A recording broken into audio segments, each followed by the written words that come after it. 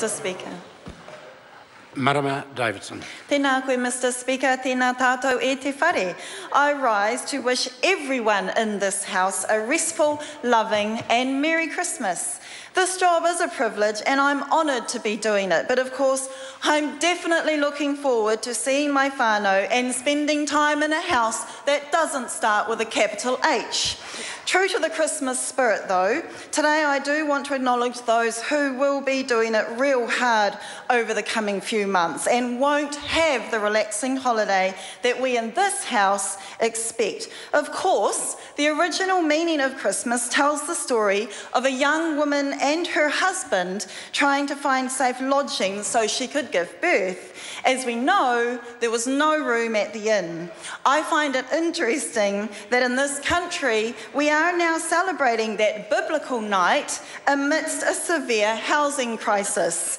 In fact, in the 24 hours or so that Jesus' whānau were house hunting and giving birth to him, an Auckland home in April this year would have risen in value by over $1,000 in that same 24-hour period. In October, John Campbell broadcast a piece for Radio New Zealand which echoes what I know about those doing it tough.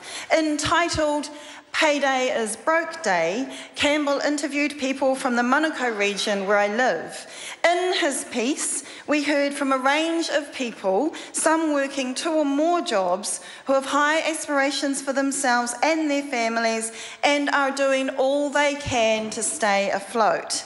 But our economy is far from rockstar, and for many, payday is broke day. And so the hardships have huge impacts on our children and on us all. So John Campbell caught people at the Manurewa train station on their work commute to capture some of those stories. That was my train station that John Campbell was standing at.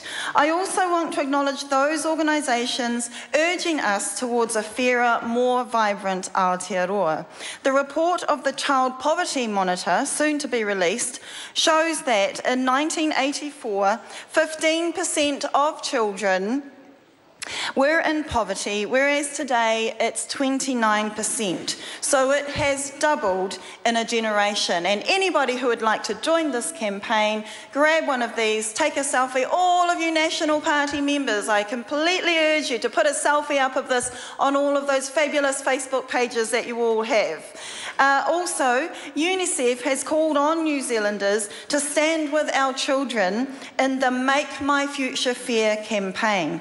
They reiterate that it is government policy which has the single biggest impact on child poverty rates, not economic growth alone.